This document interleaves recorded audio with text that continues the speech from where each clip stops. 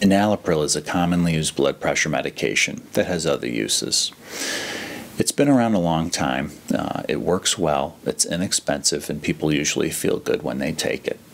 It works by enlarging the blood vessels a little bit, and this can decrease the blood pressure.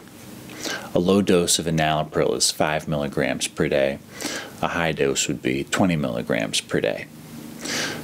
Good things about this medicine are it can help protect the heart and kidneys, and it's inexpensive, and many people just only have to take it once a day, which is quite convenient.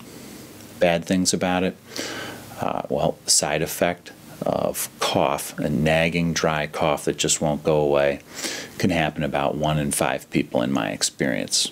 It can also cause wooziness or lightheadedness, which is a side effect of all blood pressure medications. And then also it can cause swelling of the lips and tongue and throat. If this were to occur, this is actually quite dangerous. It's called angioedema, and it happens about 1 in 50 patients in my experience. All in all, though, this is a safe, effective medication that is used quite commonly.